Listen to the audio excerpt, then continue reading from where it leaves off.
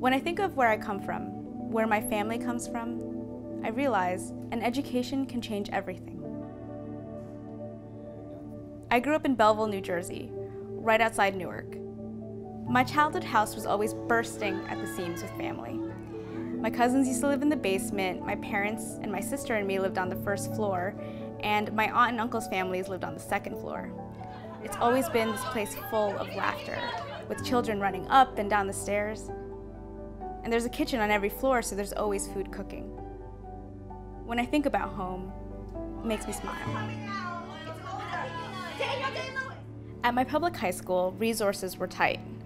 Those of us who dreamt big, college advisors would ask us to dream a little bit smaller, to aim a little bit lower. It was heartbreaking, especially when I knew what was at stake. My mother showed me firsthand what could be accomplished with a good education. My mother grew up in a rural town in the Philippines with 10 brothers and sisters in a house with dirt floors and a thatched roof.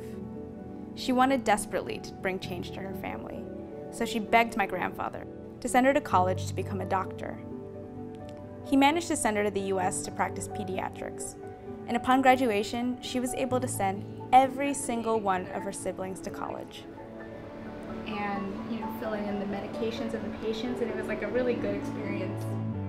My mother is probably the single most influential person in my life.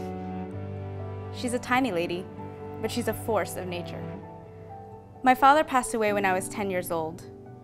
Around the same time, my mom had to go on disability. It was a hard time for my sister, my mom, and me. It was the three of us against the world.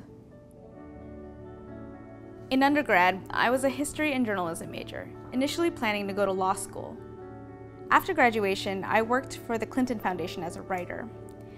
I was writing a lot about health, and it got me thinking that maybe the world of medicine is where I belonged because it made me feel so alive when I was writing about it. So I decided to go back to school, which was so nerve-wracking for me because I wasn't sure how I'd be able to pay for any of it. When I was looking at my choices for medical schools, I found that Weill Cornell was the perfect fit for me. And so that's why it's the only school that I applied to. Luckily for me, they offered me a really great scholarship, which afforded me the freedom to choose any field I'm passionate about and not have to base my decision on my burden of student loans. You might go a little bit up. It's going to obstruct the outflow. In a couple of months, I'm going to finally be a primary care doctor. And I'm going to work mostly with the underserved, probably in urban communities like the one I grew up in. These scholarships are a game changer.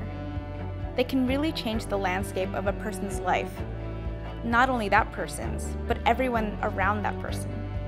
It changes the course of life for an entire family, and scholarship did that for my family.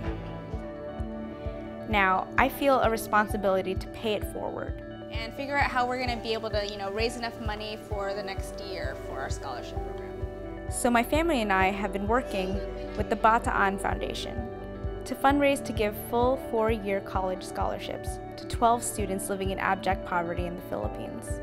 I'm hoping that these degrees make an impact. We can make in our community, especially in Bataan, is to provide quality education to the youth. For me, it was one college degree, my mom's degree, that altered the course of my entire family history. With my Weill Cornell scholarship, I know it will also improve the lives of my future family, and I'm hoping the lives of my future patients.